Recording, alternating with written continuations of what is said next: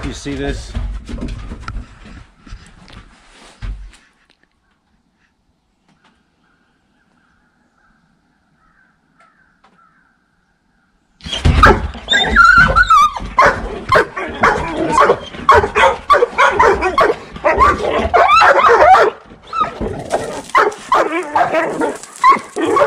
Go, go, go. Is that not the craziest thing you've ever seen? Let's go, go, go, go. Are you going to the creek? Huh? You going to the creek?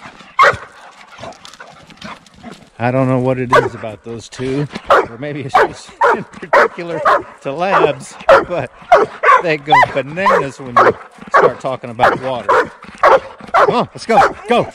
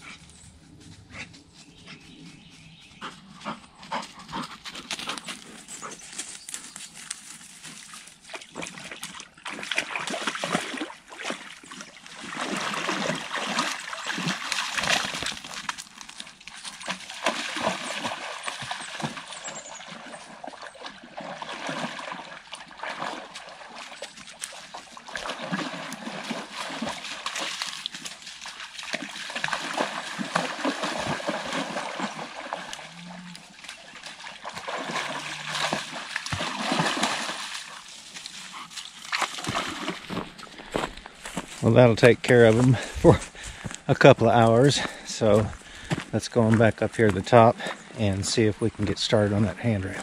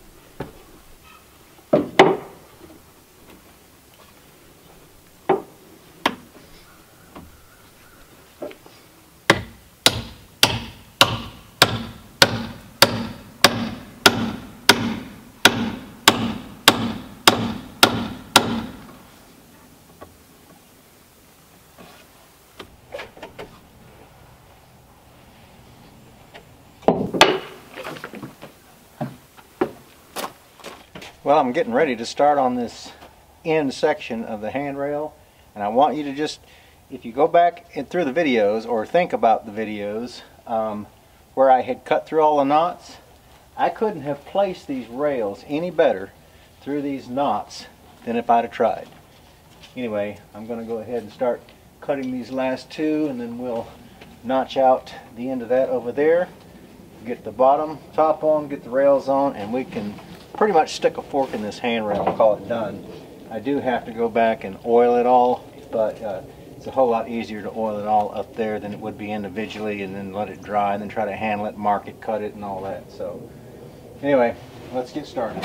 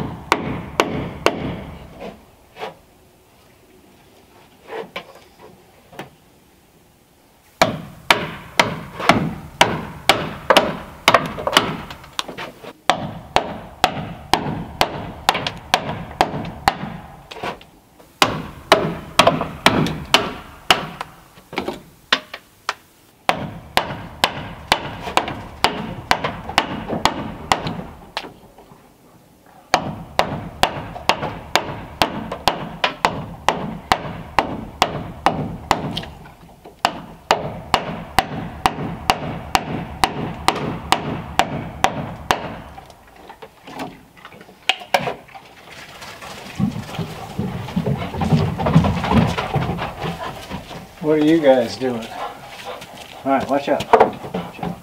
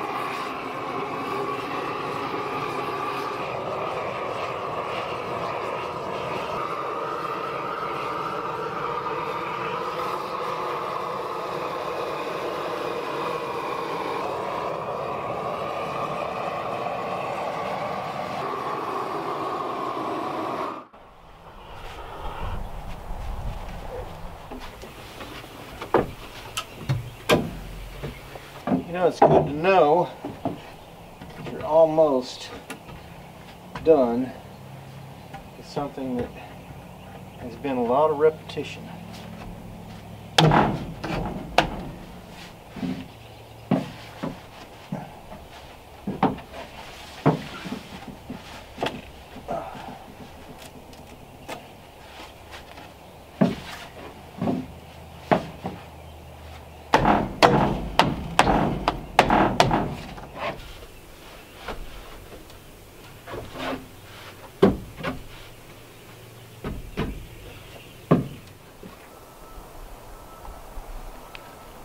Well, it's actually starting to spit snow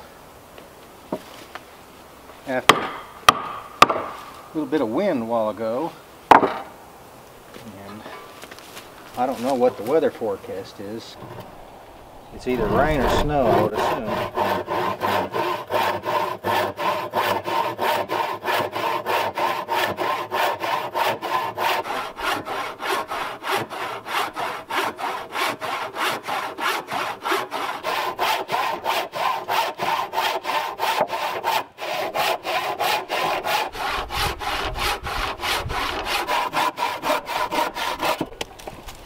Now the key to making a straight cut on both ends when they're crooked, this is how it was laying naturally, okay? Like that. That's the way that I cut it. So what I'm going to do is I'm going to flip that right around, and I'm keeping the straightest portion of it straight with this board. I've got a reference line right here, so what I'm going to do is measure my length,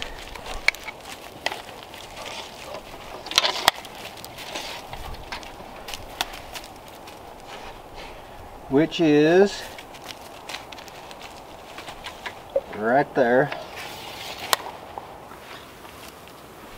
I'm going to slide this right over my mark, keeping this still straight somewhat. Tie it down and make sure that this is square, which it is. So there we go.